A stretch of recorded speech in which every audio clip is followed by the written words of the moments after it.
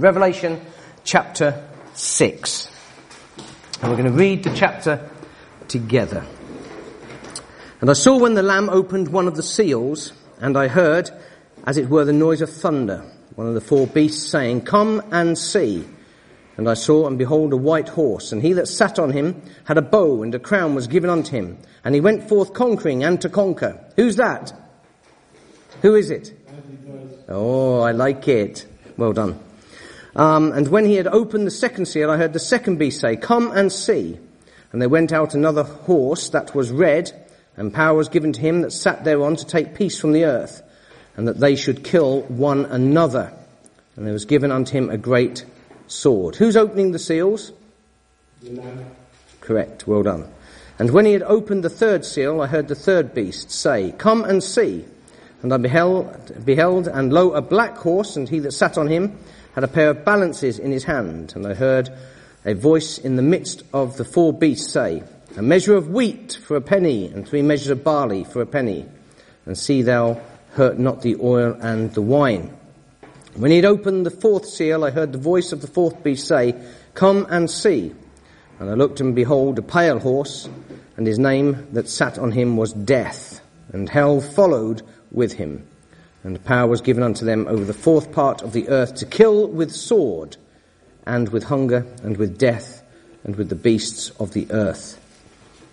And when he had opened the fifth seal, I saw under the altar the souls of them that were slain for the word of God and for the testimony which they held. And they cried with a loud voice, saying, "How long, O Lord, holy and true, dost thou not judge and avenge our blood on them that dwell on the earth?" And white robes were given unto every one of them. And it was said unto them that they should rest yet for a little season, until their fellow servants also and their brethren that should be killed as they were should be fulfilled.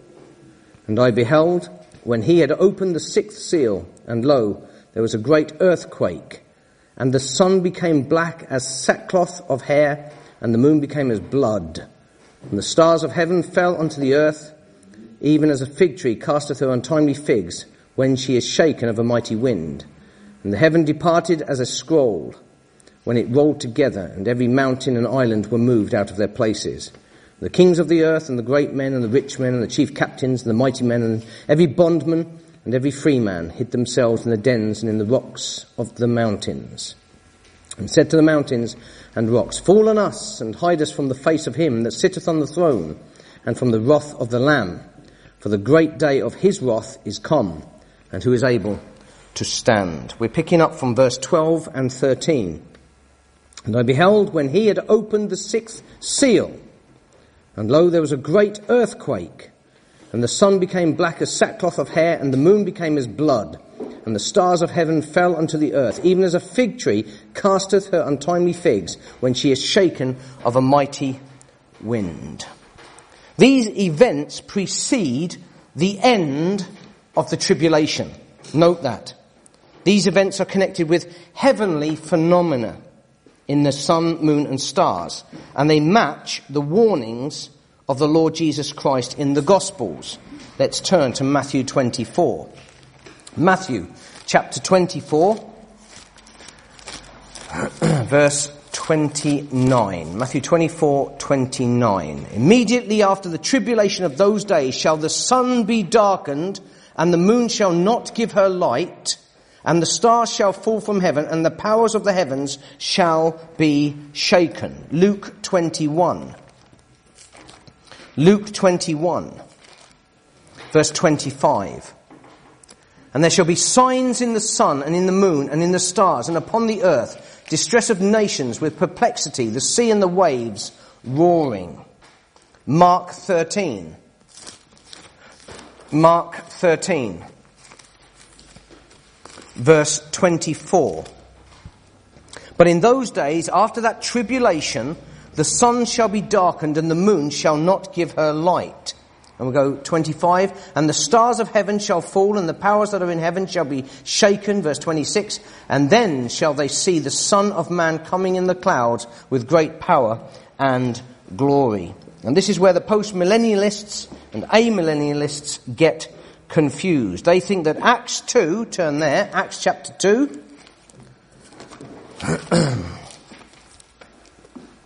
Verse 16 to 21 is a reference to the first advent. Acts 2:16 to 21. And his name through faith in his... No, that's 3, sorry. 16. But this is that which was spoken by the prophet Joel, he says Joel, and it shall come to pass in the last days, saith God, I will pour out my spirit upon all flesh, and your sons and your daughters shall prophesy, and your young men shall see visions, and your old men shall dream dreams. And again, the charismatics and the Pentecostals claim that one for today. And on my servants and on my handmaidens I will pour out in those days of my spirit, and they shall prophesy. And I will show wonders in heaven above, and signs in the earth beneath, blood and fire and vapour of smoke. The sun shall be turned into darkness, and the moon into blood, before that great and notable day of the Lord come. So it's a reference, they think it's a reference to the first advent, when it's a reference to the second advent. Again, rightly dividing the scriptures. The references in Acts 2 are dealing with the second coming. But at that time, listen carefully, at that time the Lord is about to come back. The second advent is looming immediately in Acts 1 to 7. So the Lord could have come back any time between Acts 1 to Acts 7. You need to get that. But then it's postponed until the end of the church age. Turn to Joel chapter 2. Joel chapter 2. Let's just read down a little bit from verse 28. And it shall come to pass afterward that I will pour out my spirit upon all flesh, and your sons and your daughters shall prophesy, and your old men shall dream dreams, your young men shall see visions, and also upon the servants and upon the handmaids in those days will I pour out my spirit, and I will show wonders in the heavens and in the earth, blood and fire and pillars of smoke. The sun shall be turned into darkness and the moon into blood, therefore the great and the terrible day of the Lord come. Before the great and terrible day of the Lord come. And here, let's just give you a few notes on these. In those days, verse 28 to 32, matches in those days of Joel 3 verse 1. And the context in either case is the judgment of the nations. Joel 3 verse 1 to 2, following the second advent. So it's talking about the second advent. If you confuse this information, then you'll go for the first advent, which some people do. And there's a lot we could say on Joel, but I need to keep pushing on in regard to this. The heavenly phenomena in Acts 2 verse 16 to 20 does not occur until the second coming of the Lord Jesus Christ, as you find it in Revelation 6. Peter quotes this in Acts 2 because the Lord's return was imminent. Then, if they'd have received Stephen's message, the Lord would have come back. But they rejected the third person of the Trinity. That was strike 3. God the Father in the Old Testament, Jesus Christ at Calvary, the Holy Spirit there in Acts 7. So it's strike 3 for them. If they'd received him as their Messiah, the second coming would have taken place. So go back to Revelation 6 verse 12 and 13.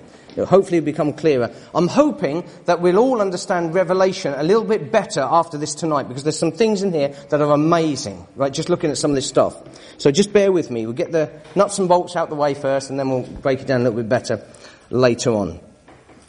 So back to Revelation 6, 12 and 13. And I beheld, when he had opened the sixth seal, and lo, there was a great earthquake, and the sun became black as sackcloth of hair, and the moon became as blood, and the stars of heaven fell unto the earth, even as a fig tree casteth her untimely figs when she is shaken of a mighty wind. Notice the sun becoming black. We've seen supernatural darkness before. If you turn to Exodus chapter 10, and it's going to happen again, Exodus chapter 10, verse 21 to 23, and the Lord said unto Moses, stretch out thine hand toward heaven, that there may be darkness over the land of Egypt, even darkness which may be felt. And Moses stretched forth his hand toward heaven, and there was a thick darkness in all the land of Egypt 3 days. They saw not one another, neither rose any from his place for 3 days, but all the children of Israel had light in their dwellings. That's interesting, isn't it? Egypt, type of the world, dark, black, as you can get, yet Israel had light in their dwellings. The children of God had light in their dwellings. Thy word is a lamp unto my feet and a light unto my path. The word of God. So even though the darker it gets, just bringing it spiritually up to date here, the darker it gets, because we've got the word of God, we've got light in our dwellings through the scriptures. But we saw supernatural darkness there in Exodus 10 that covered Egypt for 3 days. Then we saw supernatural darkness again for the second time in Matthew 27. Turn there, Matthew 27, verse 45. Now from the 6th hour there was darkness over all the land unto the 9th hour. So the darkness that covered Jerusalem happened at Calvary on the day of the crucifixion. And we see it again here in Revelation chapter 6. Let's just go back a second to Joel chapter 2. Joel chapter 2, verse 30 and 31. I will show wonders in the heavens and the earth, blood and fire and the pillars of smoke. The sun shall be turned into darkness and the moon into blood before the great and terrible day of the Lord come. Well, it can't be the first Advent. It can't be 70 AD. It's got to be the second coming of the Lord Jesus Christ. Turn to Isaiah 13. Isaiah chapter 13. Verses 9 and 10. Behold, the day of the Lord cometh, cruel both with wrath and fierce anger, to lay the land desolate, and he shall destroy the sinners thereof out of it. For the stars of heaven and the constellations thereof shall not give their light. The sun shall be darkened in his going forth, and the moon shall not cause her light to shine. So there's this supernatural darkness again at the second Advent. Isaiah 34. Isaiah 34. Isn't it amazing how the Old Testament, how so much of the Old Testament is pointing forward to the second Advent, the second coming of Jesus Christ. And this is the Old Testament. You know, and you get these hyper-dispensationalists saying, oh, it's only Paul's letters, it's only... Listen, there's so much future stuff and so much future material in the Old Testament. So we've got to keep going back and rightly dividing it here. Isaiah 34, verse 4. And all the host of heaven shall be dissolved, and the heavens shall be rolled together as a scroll, and all their hosts shall fall down as the leaf falleth off from the vine, and as a falling fig from the fig tree. You've read about the figs, the untimely shaking of the tree through the wind. Here it is again in Isaiah. Isaiah, a mini Bible, remember?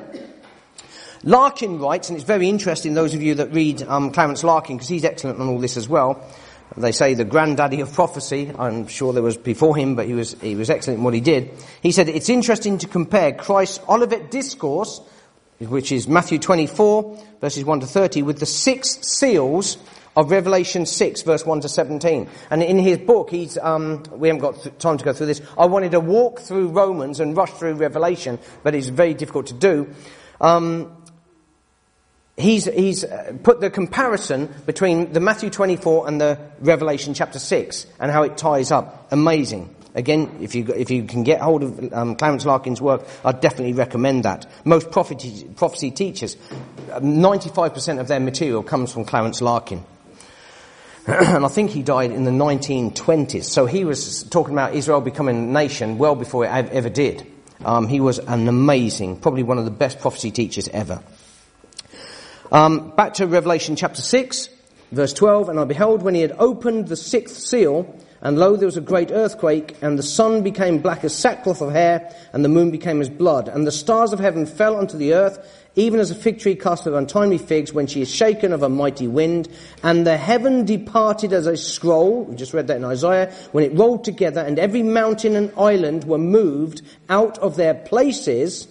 And the kings of the earth, and the great men, and the rich men, and the chief captain, the mighty men, and every bondman, every freeman hid themselves in the dens and in the rocks of the mountains. Somebody once made me smile. They said, do you believe, they were talking to this preacher, do you believe in cavemen? Right at the start, and they're talking about millions and billions of years old. And he said, no, the cavemen, but they're going to be cavemen in the future. And they're here. This is the cavemen. They're going to be hiding in the caves from the Lord. There was no such thing as like the cavemen, Neanderthal and all that kind of stuff. So, here, verse 16, the mountains, the rocks fall on us, hide us from the face of him that sitteth on the throne and from the wrath of the Lamb, for the great day of his wrath is come, and who shall be able to stand? Very interesting, because again, these amillennialists and people that don't believe, that they believe this is talking about the destruction of Jerusalem in AD 70. Here, this was written, right, this is not the destruction of Jerusalem, because this was written 20 years after AD 70. So it's not talking about the destruction. So it's future. We're reading about prophecy that is future. And notice in verse 16 and 17 the word wrath. This is the great day of the Lamb's wrath. And it follows all this heavenly phenomena, proving it couldn't have happened back in Acts chapter 2, because the Lamb's day of wrath didn't happen in Acts chapter 2.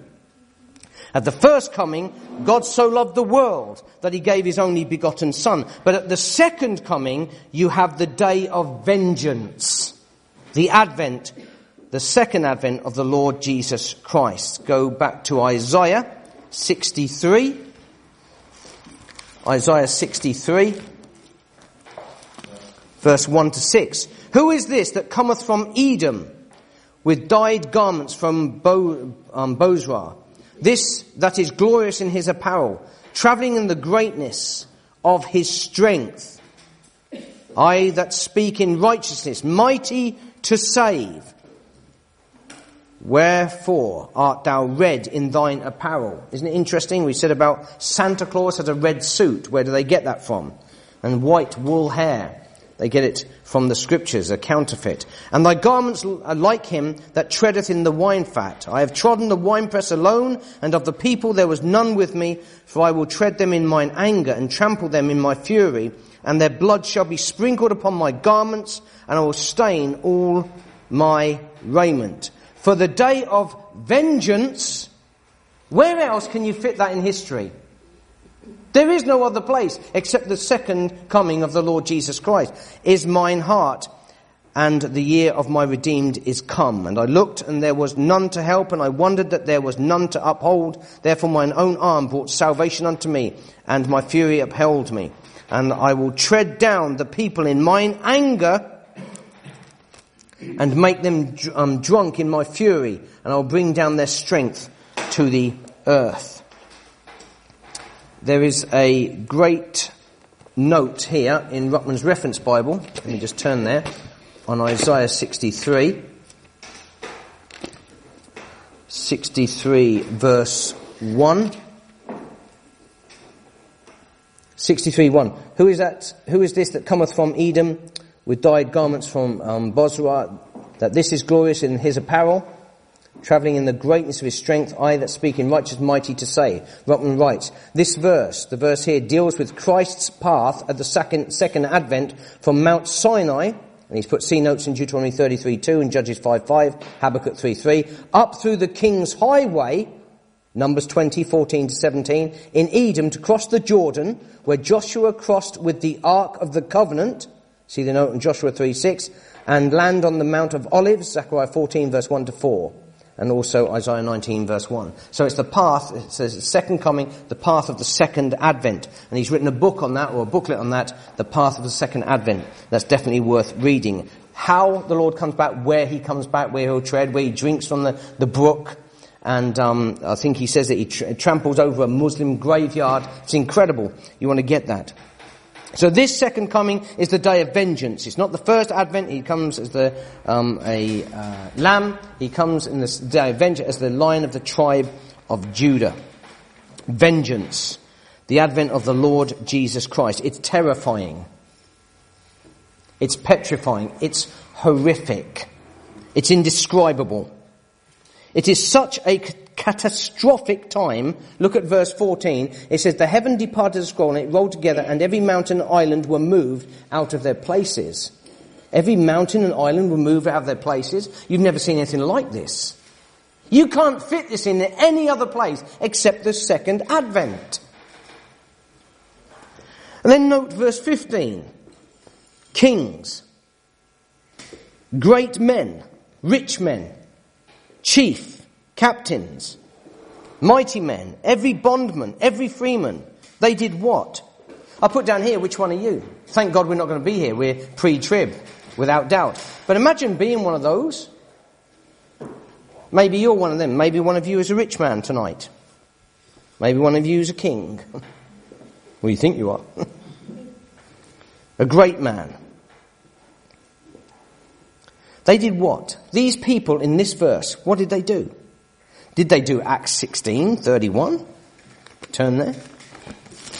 Is this what they were doing? They're seeing all this, heavenly phenomena come. They're seeing the coming of the Lord Jesus Christ at the second advent. Did they believe on the Lord Jesus Christ and thou shalt be saved? Did they do that? Did they do Acts 2:38, repent and be baptized for the remission of sins? Did they do that when they see all this stuff going on and the Lord coming back?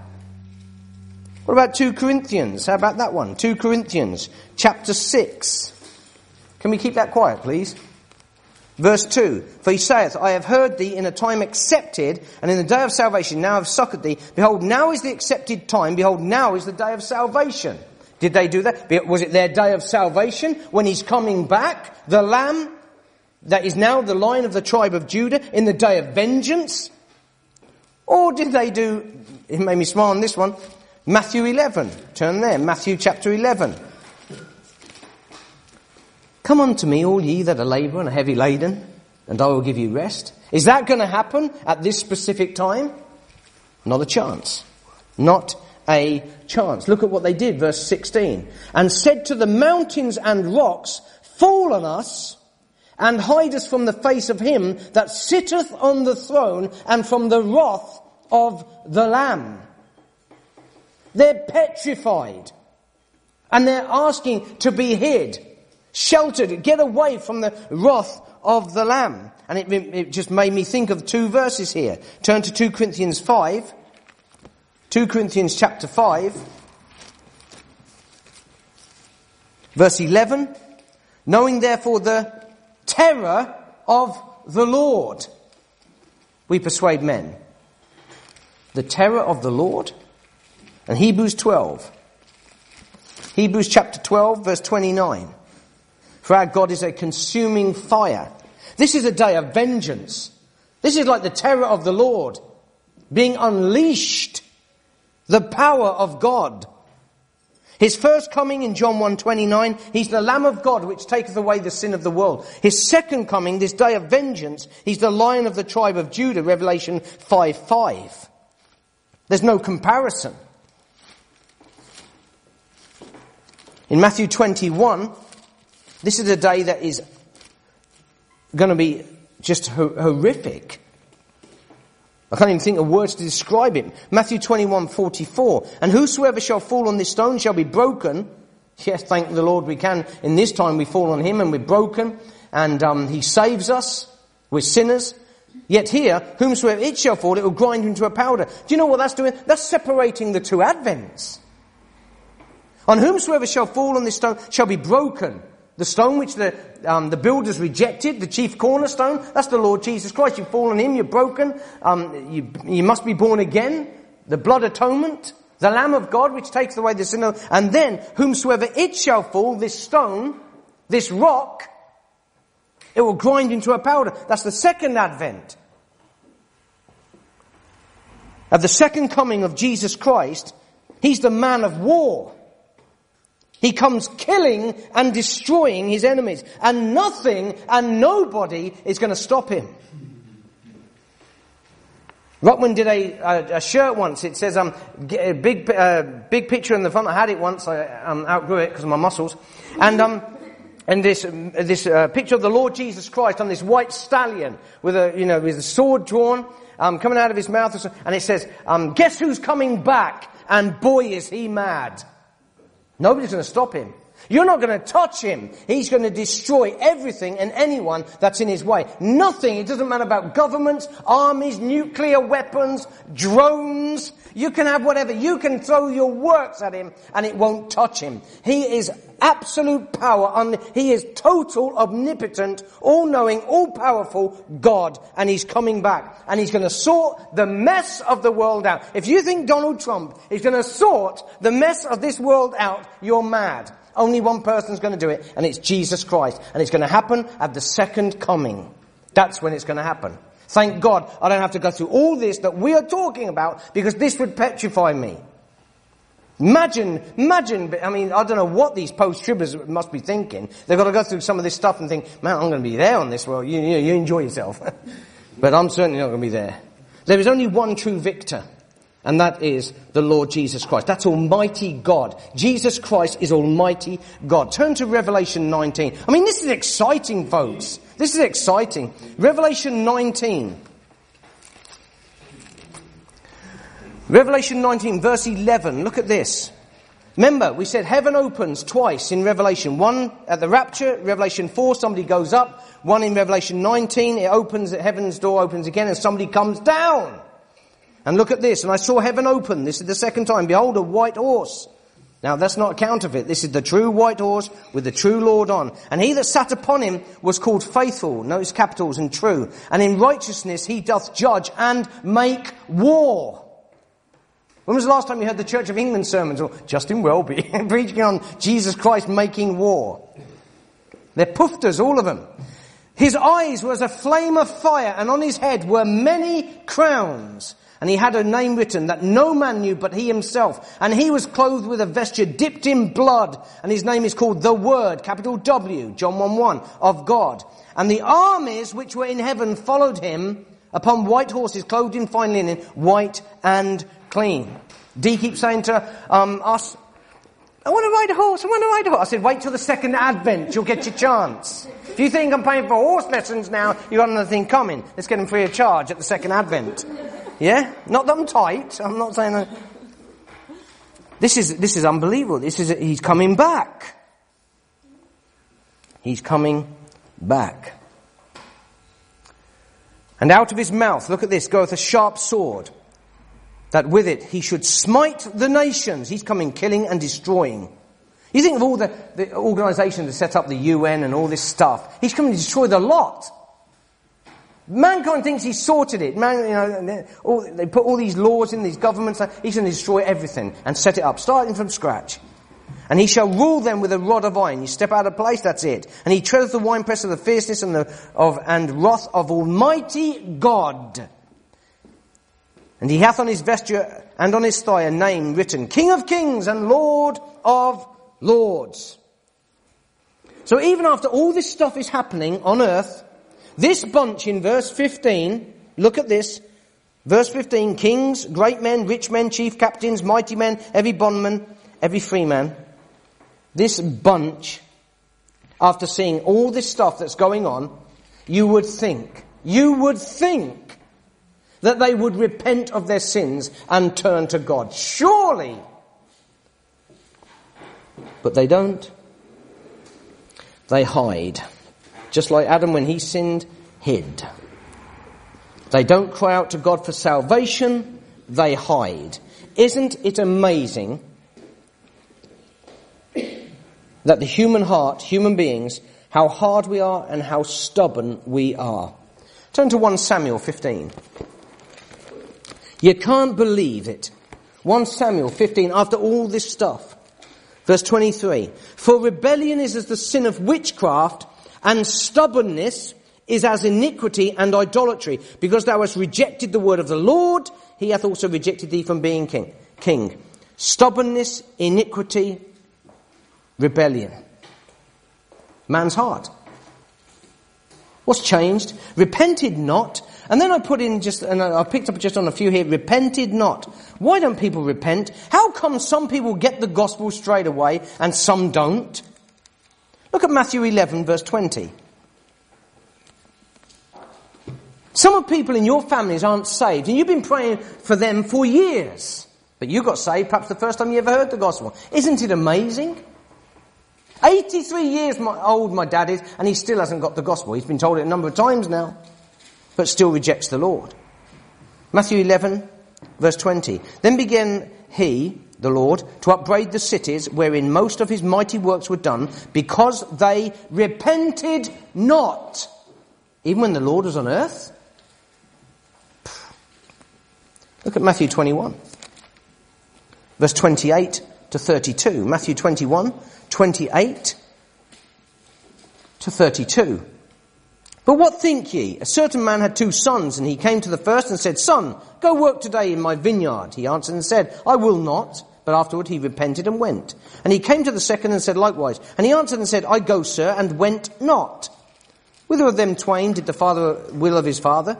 They say unto him, the first. Jesus said unto them, Verily I say unto you, that the publicans and the harlots go into the kingdom of God before you.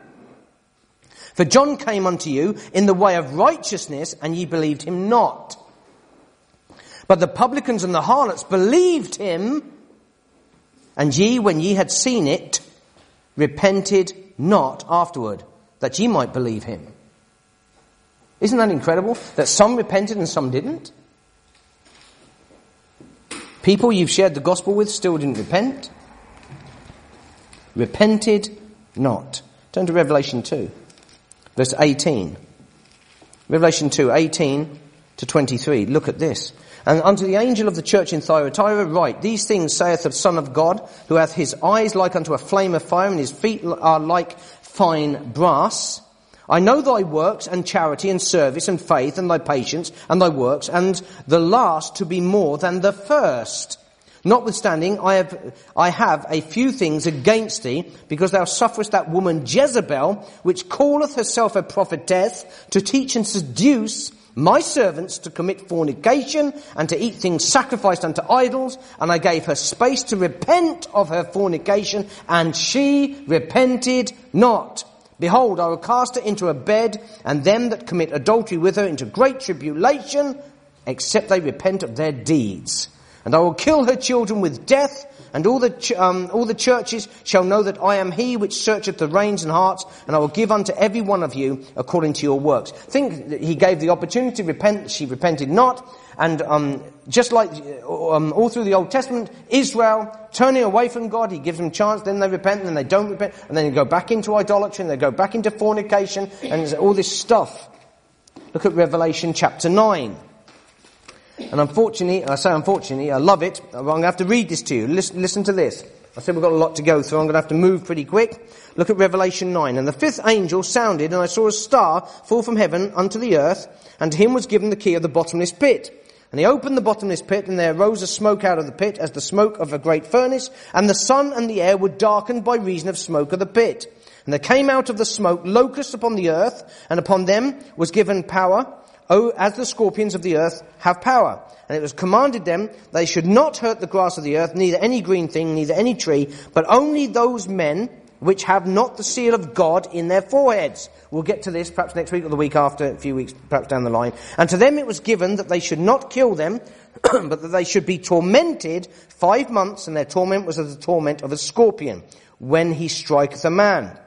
And in those days shall men seek death, and shall not find it, and shall desire to die, and death shall flee from them. And the shapes of the locusts were like unto horses prepared unto battle, and on their heads were as it were crowns like gold, and their faces were as the faces of men, and they had hair as the hair of women. That's long hair. It's a shame unto a man to have long hair. And the teeth were as the teeth of lions. And they had breastplates, as it were breastplates of iron, and the sound of their wings was as the sound of chariots and of many horses running to battle. We talked about this a while back, and it freaked us all out. And they had tails like unto scorpions, and there were stings in their tails, and they had power, and their power was to hurt men 5 months, 5 being the number of death. And they had a king over them, which is the angel of the bottomless pit, whose name in the Hebrew tongue is Abaddon, but in the Greek tongue hath his name Apollyon. Listen to this. 1 woe is past, and behold, there come 2 woes more hereafter.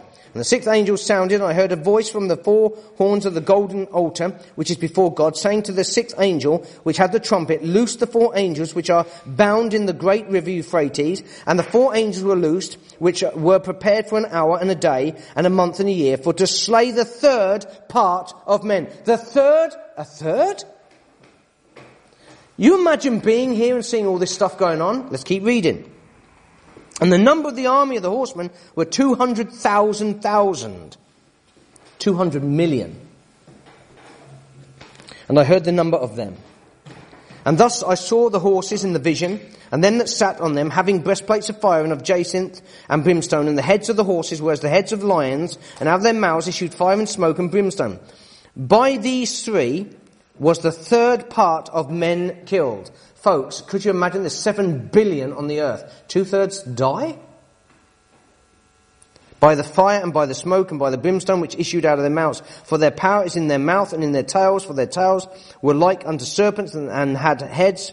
With them they do hurt. And the rest of the men which were not killed by these plagues, yet they turned to the Lord and got saved. You would think so, wouldn't you, if you saw all this stuff? Man alive, if you're fighting for survival during Daniel's 70th week, the Great Tribulation, Jacob's trouble, if you were fighting for survival and you're seeing all this supernatural, the weirdest stuff, the most terrifying stuff you've ever seen in your life, wouldn't you turn to God and get saved? By these plagues, yet repented not of the works of their hands, and they should not worship devils and idols of gold and silver, brass and stone, of wood, which can neither see nor hear nor walk. Neither repented they of their murders, nor of their sorceries, nor of their fornication, nor of their theft. I can't believe it. Mankind. Turn to Revelation 16. What on earth is mankind like? Look at this. Revelation 16, 9 to 11. And men were scorched with great heat and blasphemed the name of God, which hath power over these plagues, and they repented not to give him glory. And the fifth angel poured out his vial upon the seat of the beast, and his kingdom was full of darkness, and they gnawed their tongues for pain, and blasphemed the God of heaven because of their pains and their sores, and repented not of their deeds. Folks, I can't get my head round this. Why on earth don't you turn to God for salvation? There's an amazing verse in Jeremiah. Jeremiah chapter 5. What on earth is up with the human race? Talk about sin, hardness. Do you know what it comes down to? One word. Pride. Jeremiah 5 verse 3. Look at this. O Lord, are not thine eyes upon the truth? Thou hast stricken them, but they have not grieved. Thou hast consumed them, but they have refused to receive correction. They have made their faces harder than a rock. They have refused to return. I don't get it. You correct a child, and if he doesn't change it, you correct him again, he doesn't... Man alive, he's a backward, wayward child. And it all comes back to pride. Jeremiah 17:9 says, the heart is deceitful above all things and desperately wicked. Who can know it? The heart is deceitful above all things and desperately wicked. Genesis 6, look at this, Genesis 6, verse 5. And God saw that the wickedness of man was great in the earth, and that every imagination of the thoughts of his heart was only evil continually. Oh, well, we've improved a lot since then. You haven't improved one single bit. You're just the same. I'm going to say something, I'm going to offend all of you in a minute, and I'm looking forward to it. Romans 7 verse 18, because we're just the same. For I know that in me, that is in my flesh, dwelleth no good thing. That's what Paul said. There's nothing good in me, he said. And I'm telling you, there's nothing good in me. Matthew 12, turn there, Matthew 12. We're getting caned tonight through the scriptures. And if you allow that to beat you and break you, you'll be a much better person. Matthew 12 verse 34. What is it? A person who thinks himself to be something when he's nothing deceiveth himself. Galatians 6:3. That's just it. You're nothing. If you think you're something, you've been deceived. Matthew 12:34. O generation of vipers, how can ye, being evil, speak good things? For out of the abundance of the heart, the mouth speaketh. The depravity of the human heart. I was talking to a few of you beforehand, and I've been thinking about this week. You don't know what you're capable of. None of you. Not me, none of you. You think you do, but you don't. You've never been tested to know what you're capable of. Some of us perhaps have had harder lives, I understand that. Some people have horrendous lives. But you've never been you've never been in like a concentration camp. You've never seen people that you love killed in front of you or tortured in front of you. You know nothing about this. You don't know what you're capable of. Could you commit murder? Oh, not me. You don't know that. Sexual immorality, adultery, fornication, suicide. We judge people because they've done these things, but you don't know what you're capable of. And neither do I. Until you're at breaking point, we just don't know. We're so cocooned in our little, our lovely warm homes with our carpets, wall-to-wall carpets, and we're so cocooned, we don't know what we're capable of. But when the breaking point hits, then you find out the real you. It's unbelievable. You hear things on the news, you think, how on earth can somebody do that? How on earth can somebody go through that? You don't know until you're tested. You see, all this stuff on YouTube, Christians attacking each other, all this pathetic, sitting in their little rooms with their little box cameras on the thing, making out they're somebody, they're pathetic. Pathetic. People live on YouTube. It's like you might as well play computer games. You're in this little fantasy world. Get out there in the real world. What we're going through here in Revelation 6, it's taken us clear through the tribulation.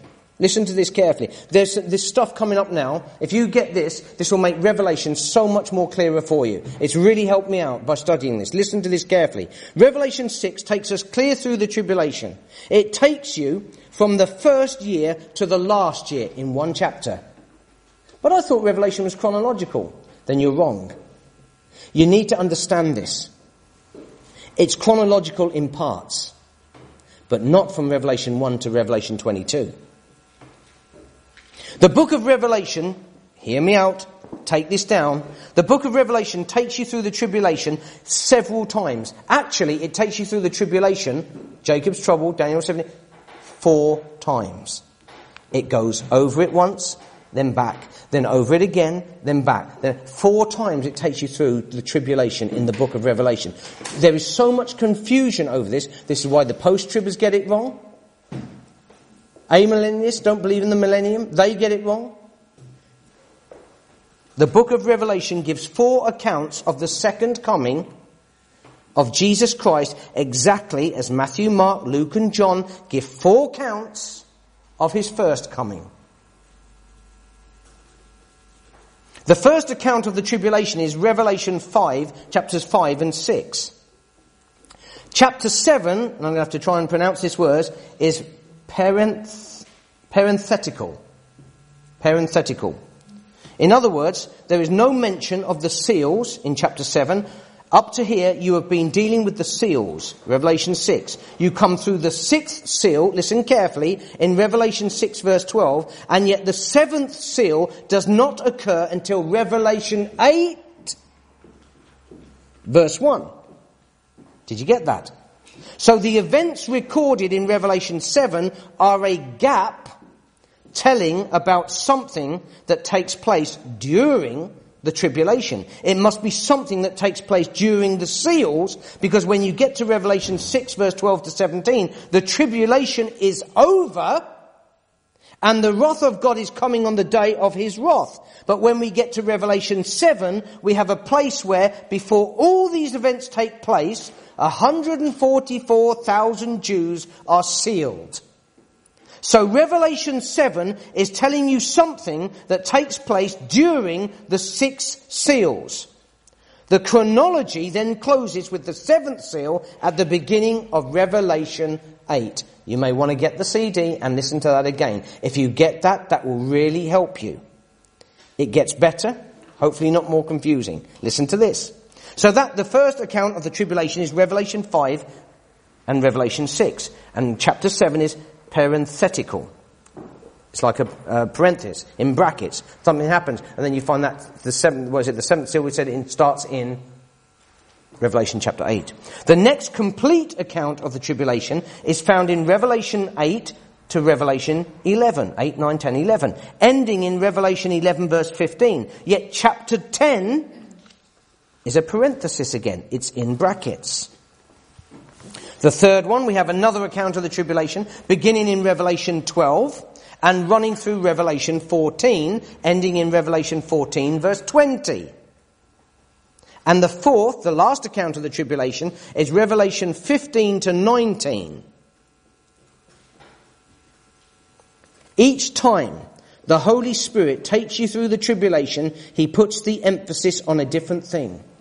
4 times in the book of Revelation, we go through the tribulation, from start to finish. That's where the confusion comes with a lot of prophecy teachers. For example, listen carefully. In Revelation 5 to 6, he takes you through the seals. In Revelation 8 to 11, he takes you through the trumpets. In Revelation 12 to 14, he takes you through the activities of the Antichrist. And in Revelation 15 to 19, he takes you through the 7 vials and the destruction of Babylon the Great. And each account goes through the tribulation from start to finish, with some parenthetical material inserted. And those chapters that are in the parentheses, in the brackets, are chapters 7, 10, 12, and 13. I said to you it would be quite confusing, yet if you can get hold of this, this will open up the book of Revelation for you in a new light. Because the people think it's just chronological, and one chapter follows another, and that is just this chronology, and it isn't. It goes over the tribulation from start to finish, and then it does it all over again, then it does it all over again. 4 times it goes through the tribulation. Daniel's 70th week, Jacob's trouble. If you don't rightly divide the scriptures, that's where the confusion comes. That's why Kent Hovind, Bob the Boob Mitchell, and all the other whackheads go wrong. And Anderson, the nutcase, they go wrong because they don't rightly divide the scriptures, and they follow this stuff, and they think we're going to go through the tribulation, and you're not. I am waiting for the rapture. I'm waiting to hear my name, John Edric Davis, come up hither, and I am out of this place like a shot with the Lord to meet the Lord in the air. I will not go through any part of the tribulation. You call it the Great Tribulation, pre-Roth, call it whatever you want.